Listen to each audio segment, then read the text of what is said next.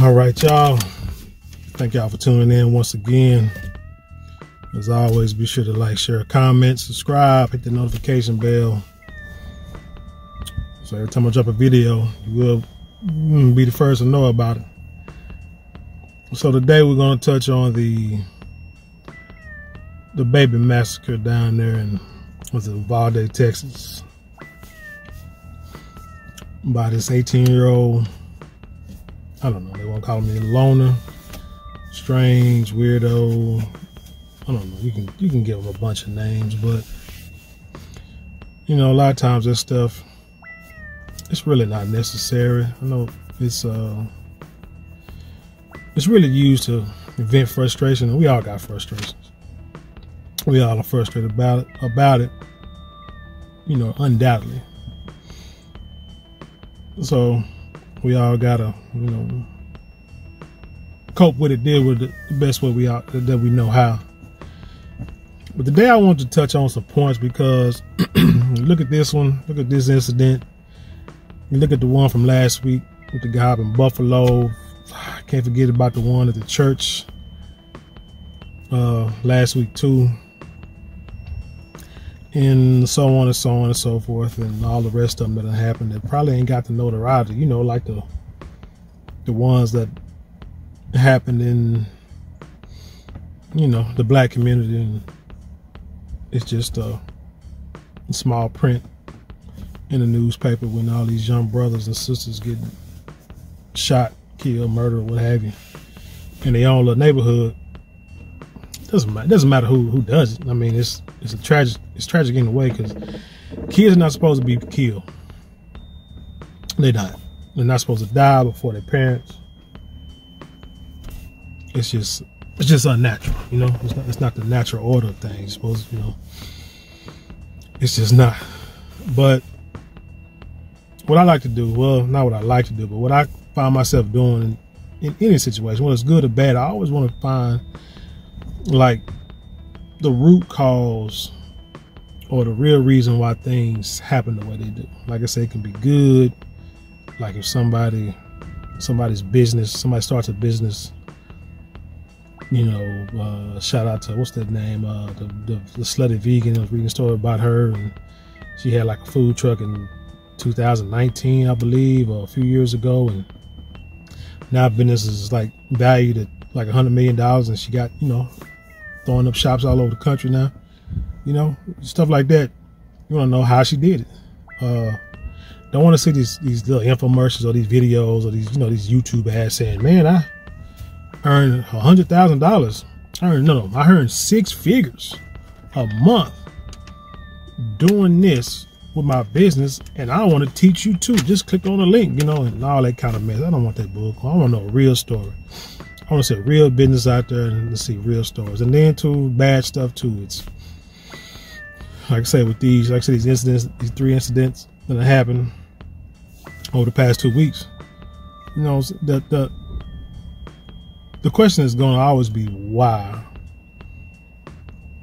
And I guess it comes from going to school and having to learn how to critically think things, change your mindset to figure out problems and to come up with the answer, not just reading, answer a question, reading, answer a question. You actually have to figure out how to answer questions.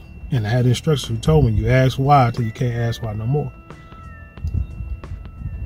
And there are instances where people do things and you can't ask them why no more.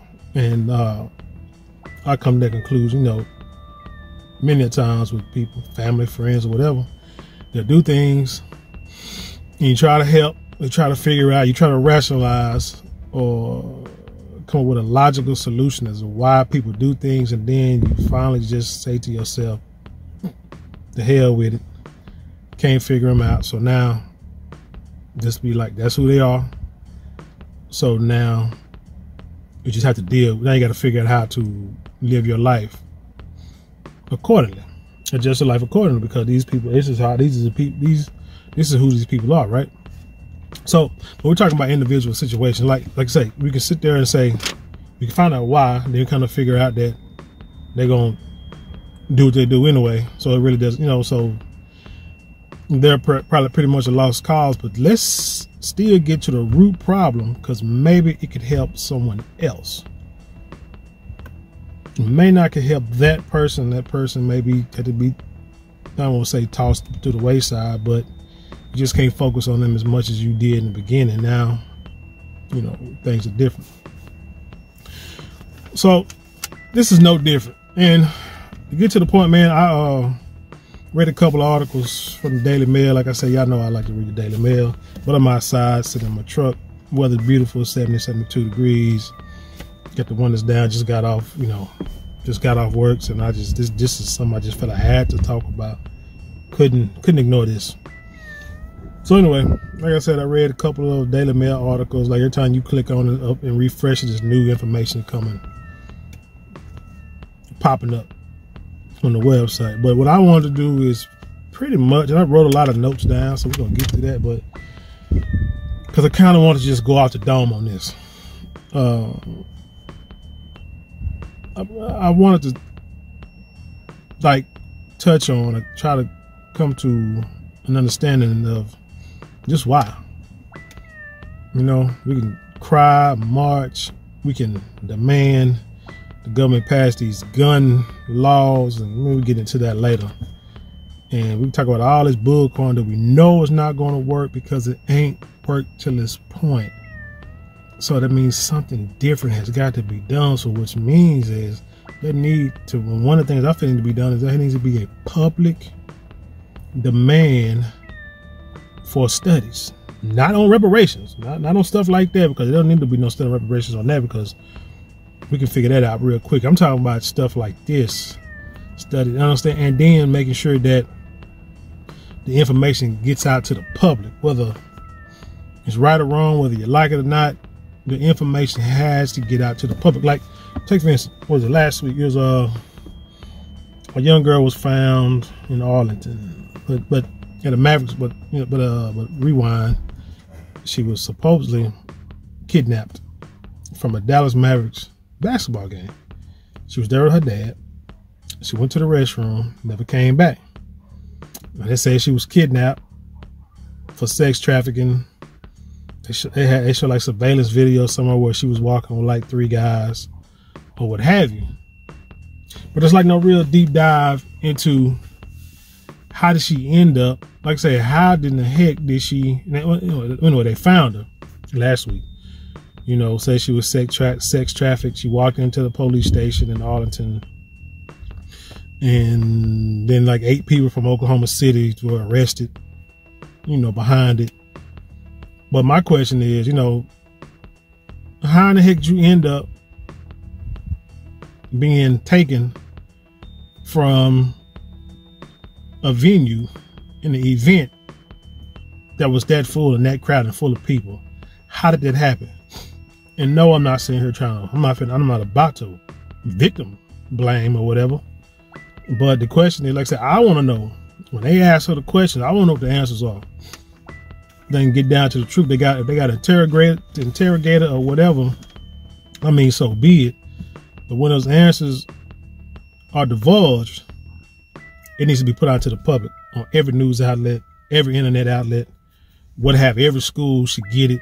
Every parent, everybody should know, because that's something that's strange. I mean, that's strange to me, because my thinking is, like I said, trying to think logically and critically think.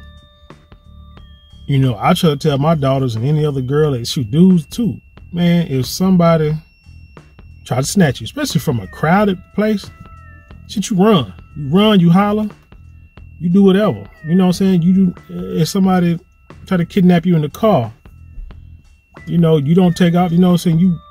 You wreck the car, like they say, you know, you throw that sun gun to the building, whatever, because, or even if they jump into the driver's seat and throw you in the passenger seat and they take off driving. That ground is hard. Trust me, I'm sure it is. But it's better to jump out that car, take your chances.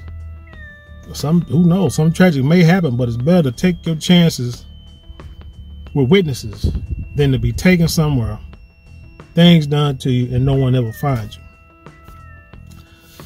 You got to increase your chances of survival. So like I said, I want to know exactly how this young lady get taken from the American Airlines Center or Arena, no, the AAC, American Airlines Center, end up being sex trafficked. I mean, just ask a logical question. Did she have a part of it? Because, you know, they have online predators. I mean, it was another case years ago where a lady girl was down here in this area too, and her mama was getting into it, which is a lot of this stuff. That's what a lot of this stuff stems from. It stems from relationships between the parents and the child, and how the child views the relationship, whether good or bad, right or wrong, how they feel it's going, how they feel it should be going. And a lot of times these teenagers, these junior high folk, man, they're getting into them years, and it's like they trying to find themselves, and they, you know, trying to check themselves, and, you know, they don't know what to do, and they need proper instruction, because if not, man, they gonna turn, they can become wayward real quick without proper instruction and discipline at that age. Well, they should get it their whole life though, but you shouldn't wait till they teenagers, because once they get into junior high, it's almost over, right? But like I'm saying, I mean, like I say, the girl, her and her mama got into it, was getting into it a lot. She was like, you know, get charged with truancy, all this kind of stuff. And they got into it one more time, and she left, met this chick online, thought it was her friend. She told her she could meet at this hotel, met at the hotel. The girl said as soon as she opened the door and she walked in, closed the door, dude standing right there. Next thing she knows, she out cold, dude knocked out. And they started sex trafficking her all across the country until they finally found her back during the Super Bowl in Dallas, in Irving. And that's how, you know what I'm saying, and they traced it, and somehow they was able to find her during that time. But again, like I said, it's not like I said, you're not trying to blame the victim. You're trying to figure out, what did she do? How did she mess up? Because kids do dumb stuff. I mean, period. You don't beat them down. You say, okay, look, okay, just tell us what happened. You tell us what happened. Cool. Now we can go tell other kids so it won't happen to them. Simple as that. You know, nothing more, nothing less. But anyway, like I said, got my little notes here. We're gonna go through some bullet points on this story, and we're just gonna discuss, player. So the guy's name was Salvador Ramos. He was 18 years old. So he killed 19 children, 2 adults. I know when I first heard that, I said, 19 kids, that's a lot. Why didn't he kill? I'm thinking, you know, why didn't he shoot more or less? Well, I was, you know, 19 and 2, and I said, they must all been in the same classroom. That's the first thing that came to my thought process. But they was all in the same class, and he just mowed these little babies down in an adult. And this happened at Robb Elementary, like I say, in Uvalde, Texas. Now, they say the dude was bullied. His friends, some of his former friends, saying that, let's see, he was from North Dakota. They moved, his family moved to Texas. They say he was bullied a lot, especially like in junior high, due to, I say bullied bad in junior high due to like a lisp, and he has he stuttered, and I guess his family was poor because they say they dogged him about his clothes, his appearance, and the way he talked, you know, and stuff like that. And they also said he was a violent kid. He liked to fight. You know, he got into a lot of fights in high school. You know, liked to fight. His mom's boyfriend, he said that the boy had like a punching bag in his room, and he liked to, you know, box and practice a lot. You know, I say one of the issues that we have with kids is that there are a lot of programs, and you know, I can recall when they started taking out these programs in school. A lot of these after-school programs have been taken out of these public schools, these pitiful public schools. So these kids have nothing to do except go home and play Call of Duty all day, every day. They don't have an outlet. I remember being a kid and, you know, signing up for taekwondo classes or whatever. I remember being a kid and, you know, and we could talk about junior high school too. When you get upset, you know, my mom would like to, just like me and my mom again too, because like I say, junior high school, you're trying to feel yourself. So you're gonna clash with your parents every now and then. You know, go outside, you know, hit the weight bench, go to school, hit the weight bench, go play basketball, you know, do something, you know, hit the punching bag. You had an outlet. You know what I'm saying? Join an organization, go to work, do something. But you know, you had but when we're talking about younger kids, they have to have an outlet. You know, sports, join a club, anything to where kids can feel like part of a group. If you leave a child isolated, man, that's a bad combination, because you don't know, that dude is probably more likely, or percentages that went higher, that he's going to harm himself or harm some other people. And I think the problem a lot of these parents don't understand is time goes by real fast.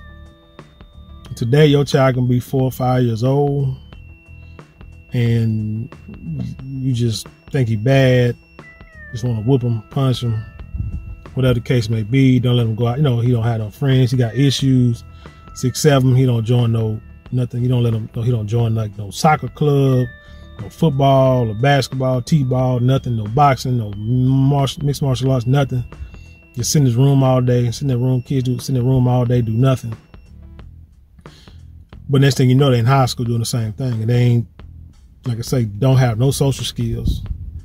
Can't talk to people, so you wonder why they stutter. Got a speech impediment, stuff like that. And they get bullied, but they have no one to turn to. Now, this guy, let's say he had like a friend, one of his best friends said, you know, he was a shy dude, quiet in junior high, but things changed once his best friend moved away from the area. So now the dude had a friend that's why you need to understand, like, you need to figure out like who your kids hang around, what kind of friends they have, because this guy seemed like probably was a cool dude with him. But once his friend left, now your child has doesn't have no one to turn to, because of the relationship that it said he had with his mom, which we'll get into in a second. So now your friend that moved, now the child's friend that moved, they had no one to turn to. Now what is he gonna do? Like say play video game. They said that dude should get bullied on the video game with his lisp and his stuttering. So you know he, man, that boy had a bad out. No, he had no escape. No escape nowhere. Okay, so then it say I want to say my question. I say, why you kill babies? You talk about people in junior high teasing you, people at the high school teasing you. They say he dropped out of school because he was teased so much and had fights so much, to where this is the year he's supposed to graduate, and he didn't graduate. And so they say he was upset about it. But his friends, his classmates graduated like the day before this happened. So you got all these people, like say in high school, like, you know, your peers, classmates, or whoever, they bullying you, but you go after 4th graders. Now, I do believe reading, you know what I'm saying, some stuff keep coming up, reading all the facts and evidence that they bringing up. I do believe, I don't think it was planned for him to go to the elementary school. And I say, and this is why I say that, because let's say him and his grandmother got into, he was living with his grandma. Now let's rewind. Let's say he was living with his mom. So him and his mom, they say they used to get into it, where they yell out, have arguments so much that the police had to be called. His mom lived on one side of town. His grandma lived on the other side of town. Every time he get in a fight with his mom, he would go stay with his grandmother for a few days and go back. But they said this time he stayed with his grandma. He had been there for months. But I believe that's because, as they say, his mom had drug issues. As a matter of fact, the grandmother was going to evict the mom out of the other house.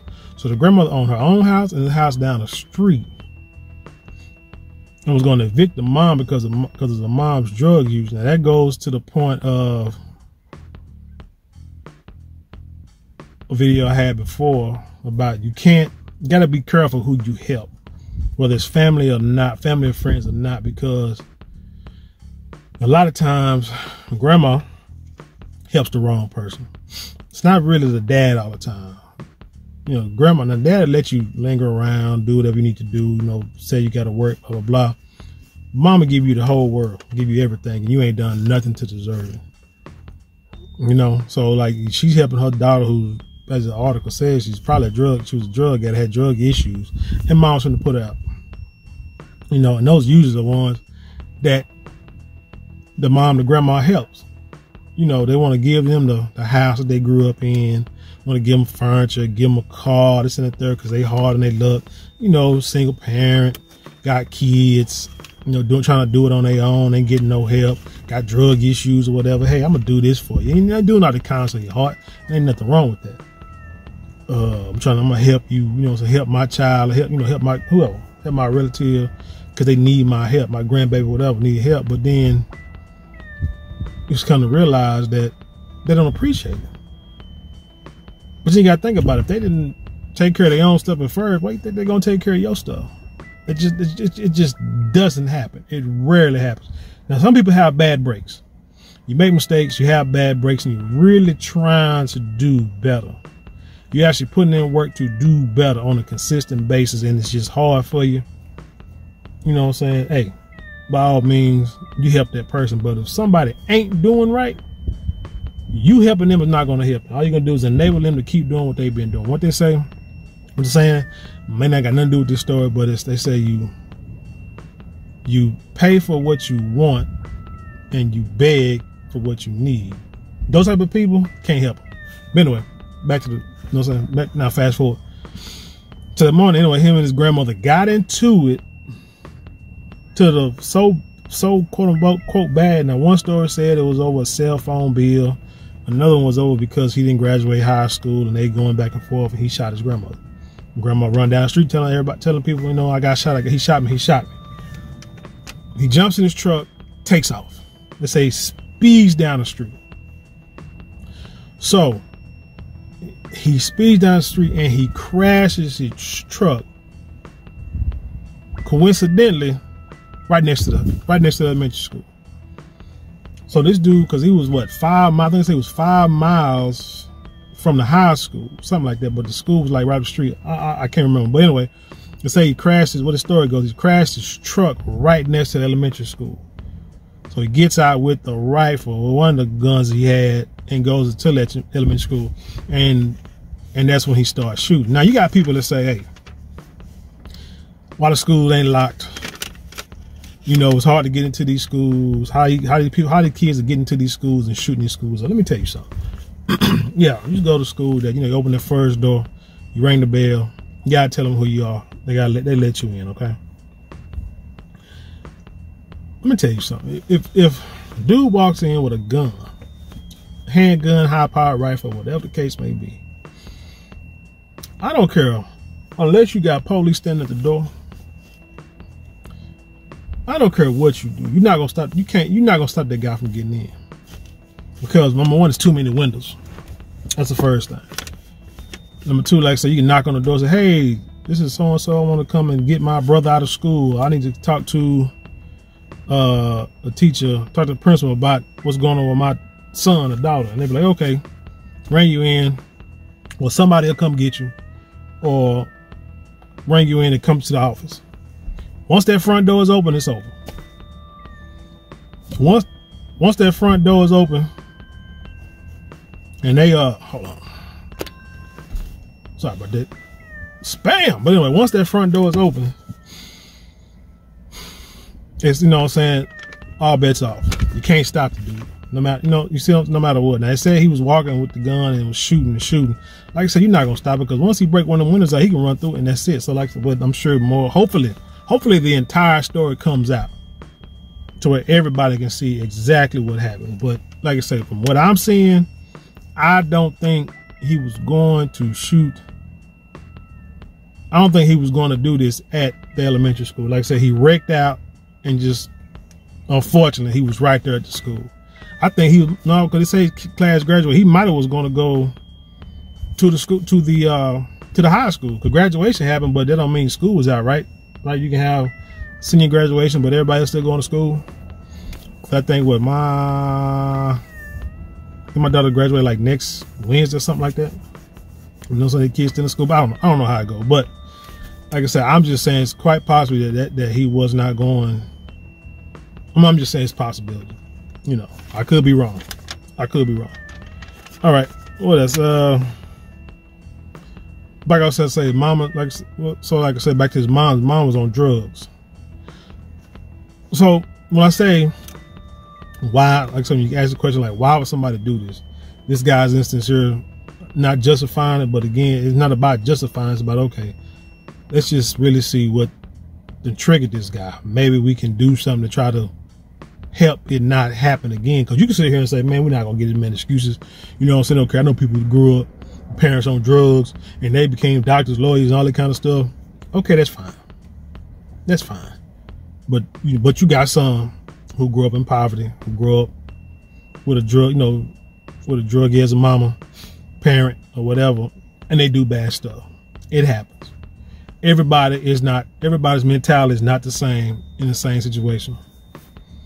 Period. You can have kids that grow up in a 2-parent household. Seem like everything is perfect, and that kid can still do something, throw it off, go wayward, end up in prison. It happens. But the odds are it'll happen less in that environment than it would if he's in an environment where, like, a single parent works all day, works all night, or parents on drugs, or living in poverty, and all they can look up to are rappers or drug dealers or drug addicts or whatever the case may be. So, like I said, you can't say that a situation is going to work all the time. But like I said, you want to just increase your chances of positive outcomes. You see what I'm saying? So like I say, she was in drugs. They said the dad lived in the area too, and he had a long criminal history. Say both parents had a criminal history. They back to like 2000 or something like that. The dad's more longer than the mom from what they was talking about. Like the dad had a whole bunch of misdemeanors, which is crazy. But they didn't know what the misdemeanors were. But the mom, they said she had a theft of less than $500. They knew what that was, but the dad didn't know what he did. They just know he just went to jail a whole bunch of times. Had a misdemeanor charges a bunch of times and got up and did a few 180 days here, 90 days here, 30 days here. Instead of just saying, man, trying to put you in for like some years and instead of putting them in rehab. You see what I'm saying? Stuff like that. Like I say, it's things that you need to really protest about. Like create more, like I say, forget this other stuff you're talking about.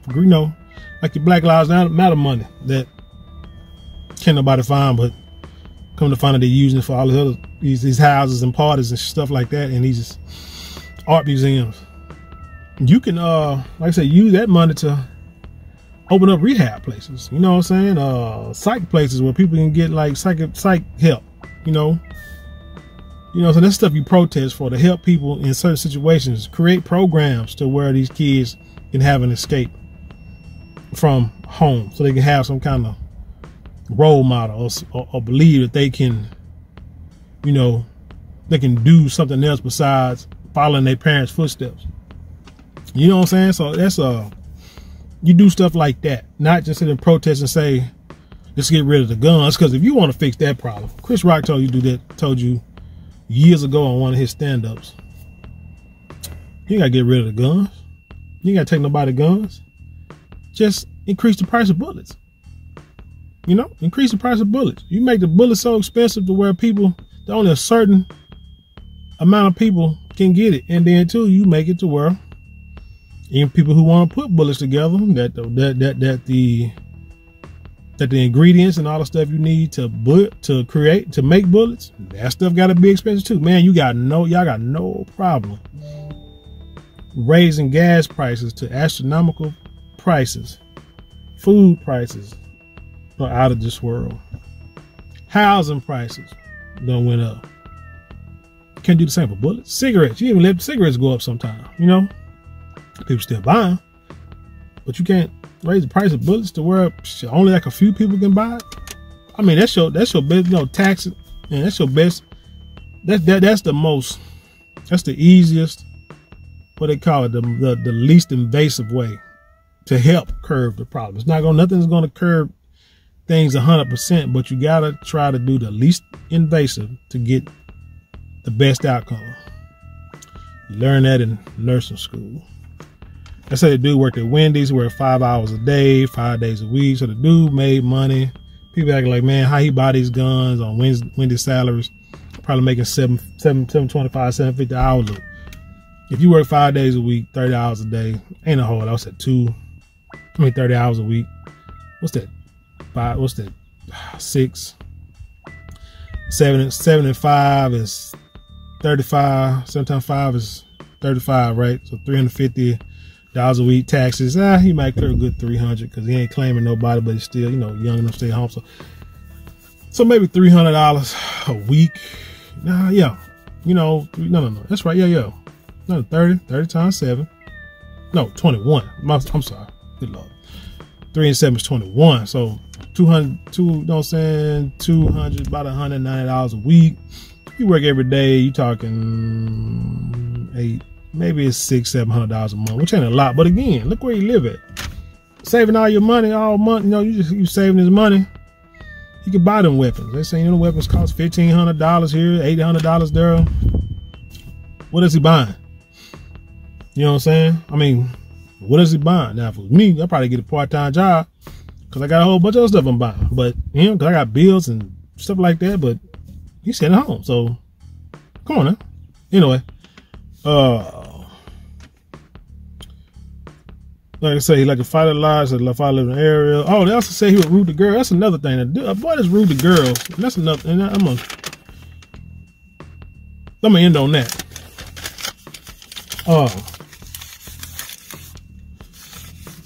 The relationship with his mother, his kids, the relationship these kids have with their parents plays a big part in how they act in society.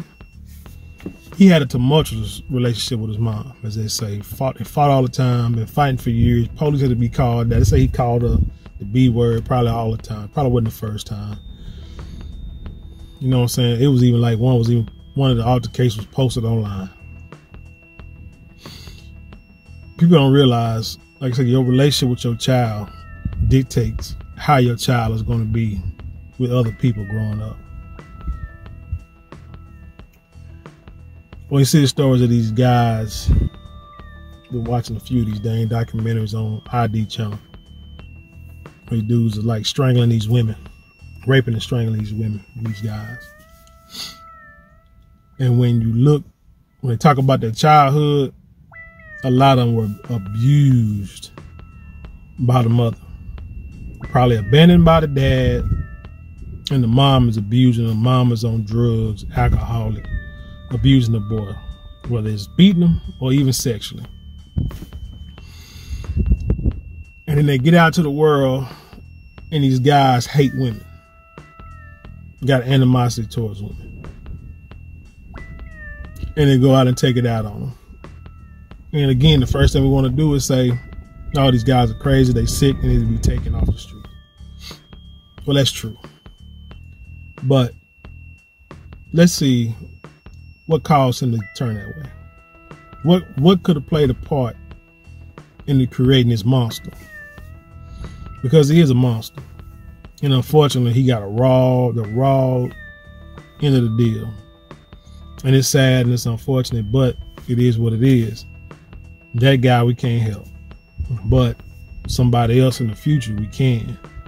We can realize that we need to create more parenting programs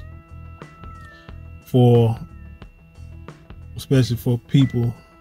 You got these programs where you give them food stamps. You get the kids Medicaid. Now I don't know if it's statewide, but I know in Texas now you got to have a job. You got to be for a certain amount of time and show pay stubs to get, for certain programs to get the food stamps and Medicaid, get all the government assistance, which you should. You got to just, especially if you're able-bodied, you just got to show that your buddies that they're trying to do something. You give them all this stuff. You mandate them go to work, but you don't mandate that they get some kind of, into some kind of program. I feel like food stamps and stuff like that, the government assistance program, I feel it should be temporary. I feel like, look, government be like, we'll pay for everything, all your needs for 2 years.